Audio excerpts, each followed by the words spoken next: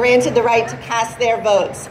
And just as women showed up and fought for the right to be counted nearly 100 years ago, now we must fight for our whole community to be counted, starting with our families.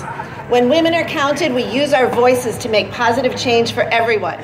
We compel advancements in healthcare, in civil rights, in social and economic justice, and in issues impacting families, from equal pay to family leave, childcare, and early childhood education. Our families, all of our families, from the very youngest to the very oldest members, should stand up and be counted, because the resources that come from being counted will impact every one of our families. Being counted in the Census 2020 means more federal dollars for affordable housing, stronger schools,